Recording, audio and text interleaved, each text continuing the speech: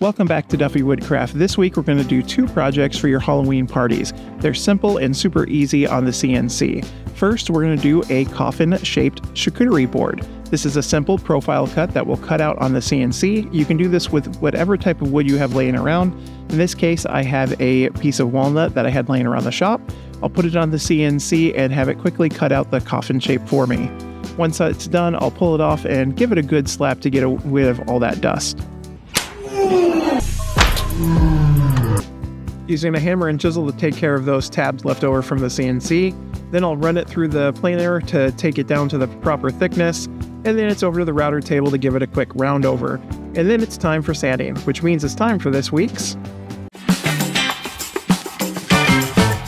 Sanding Thoughts with Duffy Woodcraft. The coffin has changed multiple times throughout history. In the early Neolithic period, the earliest coffins were simple stone boxes. In ancient Greece, they were ornate marble boxes. And in the Civil War, a shift from the older hexagonal coffin to the more popular rectangular coffin was due to their widespread adoption of embalming. Today in the 21st century, coffins are available in a wide variety of options, including eco-friendly coffins and organic burial pods that will turn you into a beautiful tree. Now that sanding's completed, we'll go ahead and wrap up this project for now, and we'll come back to it when we finish our second project. So, I'm going to show you a new tool that we haven't talked about on this channel yet, which is the Trace Bitmap tool. So this is a very easy tool inside of VCarve that you can take a clip art image, so in this case a pumpkin and a bat, and make vectors out of them. So if I click the Trace Bitmap tool, I need to move this because of my record window, I can click on each image and then click preview to trace the bitmap. I like both of them, so I will close that. And then now I have vectors already, so I can select the images and I can delete them. And now what I'll do is I'll select both of these and I'll ungroup them so that I can modify a few things. As you see, I don't like the way the stem turned out for the project that I'm doing. So I'm going to quickly remove those vectors and reclose this one here that it didn't quite close properly. So voila, there we go. So now I've got my vectors that I want to do. Now let's make them a little bit bigger so that we can cut them out to the best size of our product here. Once I got this to the right size, I'm going to go ahead and select the inner items on my image. And what I'm doing is I'm making these the pockets, so the inside of the trays. So if I go ahead and select all of them, and if I select pocket, my material is 3/4 of an inch, so I want to go down 1/2 inch. I'm going to use my bull bit.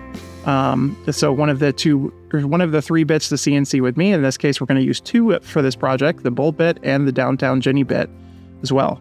So next, after I have my pockets, I'm going to go ahead and do the cutouts, so the profiles. And once I've selected that, I'm just going to quickly add a couple of tabs, add tabs, and voila. Oops, reset, preview, all. Here we go. And you can see within a couple of minutes, we've got two trays that we can easily cut out on the CNC. So part of this week's project, we're going to be using a new material called BAM-X. Now this is technically a plywood, it's 3-ply, but it's completely made of bamboo. So it's renewable, it's food safe, and it's strong, and it's super easy to cut on the CNC. I really like this.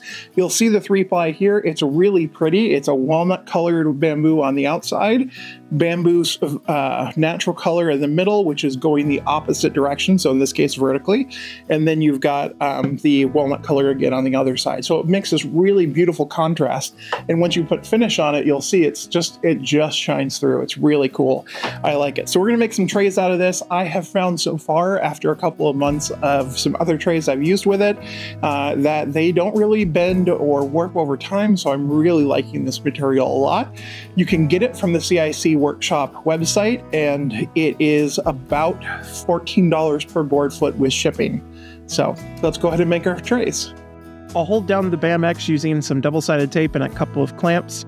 I'll zero out the bit and then get it started. We're going to start with the bull bit and then move down to the 1/4 inch downtown Jenny bit. These are two of the 3 bits to CNC with me from Cadence Manufacturing. I'll put a link in the description to these bits as they are the only ones I use on the market. Well, unfortunately, the bat isn't going to work out. As the CNC was cutting, it hit one of the clamps that was holding it down here in the corner, and it messed up the Z and X, and it cut right through here and then back over here. So unfortunately, the bat isn't going to be salvageable, but the pumpkin cut out just fine, so let's finish up with that. I'll do a little bit of hand sanding here just to get over the rough edges. Then I'll take it over to my laser pecker 2 to add a little spiderweb laser design on the back. Then finish it with some tung oil, and the next morning I'll hit it with some wax. I'll also do our charcuterie board the same way.